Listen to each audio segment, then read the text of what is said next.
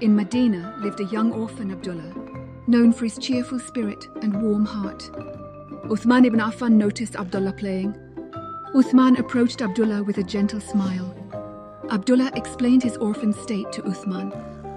Moved, Uthman decided to care for Abdullah. Uthman provided Abdullah with a home and education.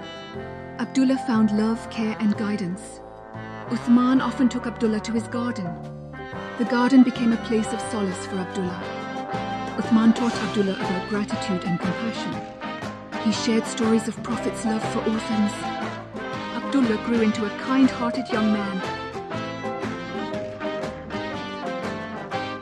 Abdullah learned the importance of generosity and the value of empathy.